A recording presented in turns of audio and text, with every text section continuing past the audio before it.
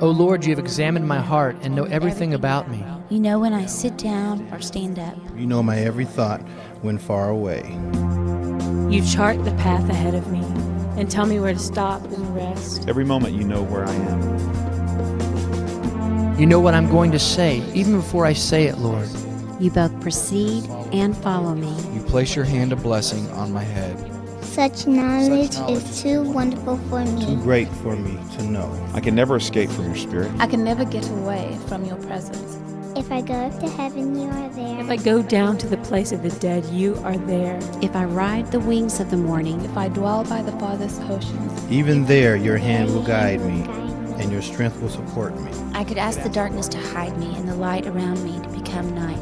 But even in darkness, I cannot hide from you. to you the night shines as bright as day. Darkness and light are both alike to you. You made all the delicate inner parts of my body. And knit me together in my mother's womb. Thank you for making me so wonderfully complex. Your workmanship is marvelous, and how well I know it. You watched me as I was being formed in utter seclusion.